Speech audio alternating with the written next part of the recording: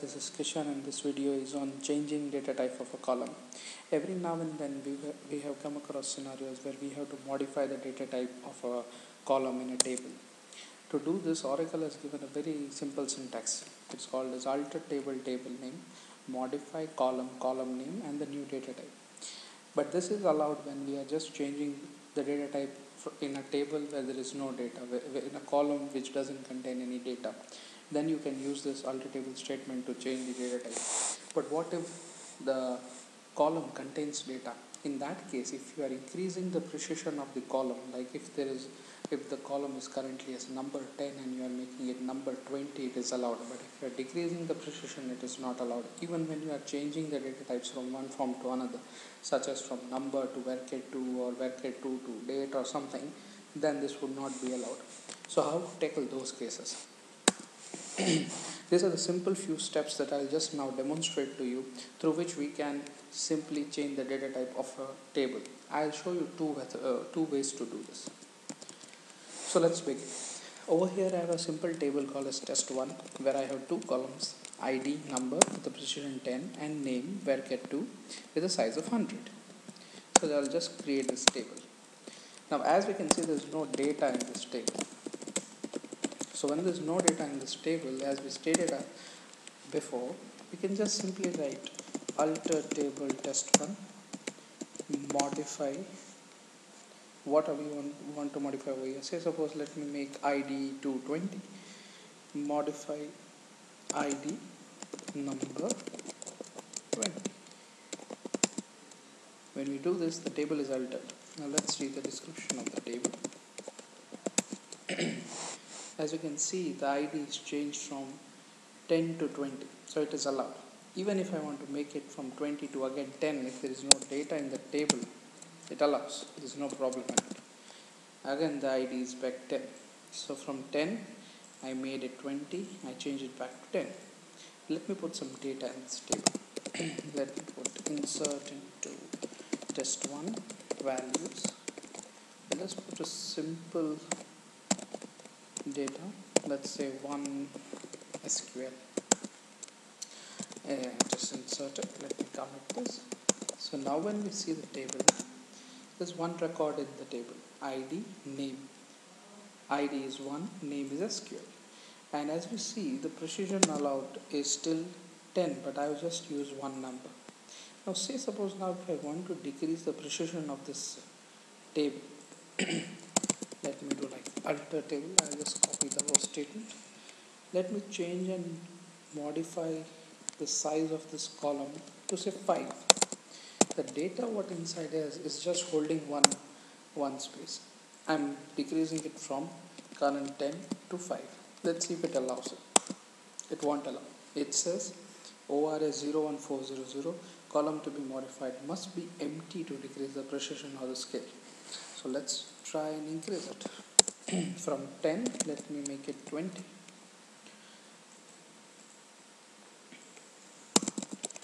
From 10, when I make it 20, it allows. So if there is data in the table, all you can do is increase the size. You cannot decrease it. Even when you know your data is not holding full size, but still you can't decrease it. All you can do is increase. So to handle situation like this, I'll just show you two ways to do it. I'll just first of all show you a table called as EMP. This is a simple table. It has ID as number, first name as varchar2, last name varchar2, department ID number. Now suddenly I want, and this table contains data. Select start from EMP. Now what I want to do is I want to alter the EMP ID column from number to varchar2.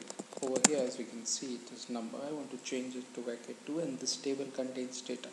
So as you know, this statement alter table name, modify EMP ID to say varchar2, let's say 30, will not be allowed because you cannot change the data type. It must be empty to do it. So a simple way to solve this would be just add one more column to your table, like alter table EMP, add let me say emp2. I'm just adding, employee id 2. I'm just adding a new column, employee id 2, and I'll give it the data type that I want this table. I want this my emp id column to be. I want it varchar 230. So I'll just add a new column. So now when I see this table, I'll have a new column called as emp id 2. Even when I see the description, I've added a new column emp id 2 varchar 230. Now I'll take all the data from this emp id column and dump it into emp id 2. So update emp set emp id 2 is equal to emp id. So I just took all the data from the employee id column over here and over this and pasted here in emp id 2, my new column with varchar 230. Now I'll just update the original emp id column to null. I made it null now. So what happened is I have emp id and I have emp id 2. This is null and it contains data. So now this column is null. I can just alter the data type. I can do it alter table emp modify emp id to varchar 230. So now when I check the description of this table, I have successfully changed my emp id column from number to varchar 2. So now all that I need to do is I need to update the data from emp id 2 back to emp id. I'll just show you that statement. Here we have emp id, here we have emp id 2. So I'll just copy this data from emp id 2 back to emp id. Update emp set emp id is equal to emp id 2, the new column. Now when we check this table, select star from emp. I have all the data in this table. Even when I see the description of emp, I have the data type as varchar 230. So I have successfully changed my data type from number to varchar 230, which is what I wanted to do. So now I can drop this table. I don't drop this column. I don't need it. I can do drop. Oh no, alter table emp drop column emp id 2. This underscore here. So the table is dropped. The column is dropped. Now as we can see, I have my table as it was before, and I have successfully changed the data type from emp id to varchar 230, from number to varchar 230 for emp id column, and all the data is there intact. So this is one of the way through which you can change the data type of the column even when the table contains data. There's a simple one more other way. Let me show it. Let me change this back to, from varchar 2 to number. All I'll do is I'll create a table. I'll call it, let me see if I have a table called as emp2. I don't have it, so I'll just create a table. I'll do a create table emp2 as select star from emp where 1 equals to 2. By doing this, what will happen is a new table would be created called as emp2. This is the create table as statement. Over here I'll be creating a new table called as emp2, which will have the same structure of emp. No constraint would be copied except of not null constraint, and I'm taking a where clause of 1 equals to 2. So 1 equals to 2 is always false. So when I execute just select statement, see, I get the structure of the table but no data. If I put something like, if I don't put a where clause over here, then this would create a table with data, all this data, but I don't want the data, I just want the structure. So I'll make it where 1 equals to 2, and when I do this, I get a table called as emp2. This emp2 table is same in structure as my previous employee table. See, employee 2, let me just extend it. The structure is same. varchar 2, varchar 2, emp id, emp id. So now I have just created a new table, a copy table of this same. Now what I'll do is I'll alter the new table and make the emp id column as number. Modify emp id in the new table as number. I'll just make it number. I made it number. I will now copy all the data. Now I will copy the data from emp to emp2. So it can be done as insert into emp2 and select star from employees. It just inserted all the 15 records from the target table emp to the source. From the source table emp to the target table emp2. So now when I do it, I can select star from emp2. I have all the data. And now, as I showed before, the emp id column is varchar 2. Let's see the description.